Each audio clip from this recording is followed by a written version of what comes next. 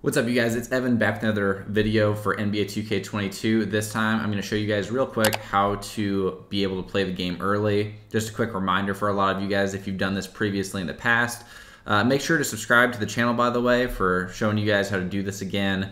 Anyways, we're going to jump right into it. What you're going to do is you're going to go into the settings, and from settings you're going to go down into system, and from system you're going to go into language and location.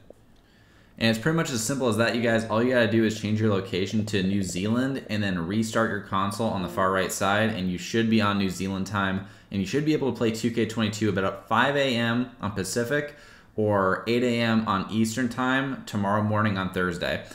Thanks again for watching the video. Make sure to subscribe for more 2K videos. Peace, guys.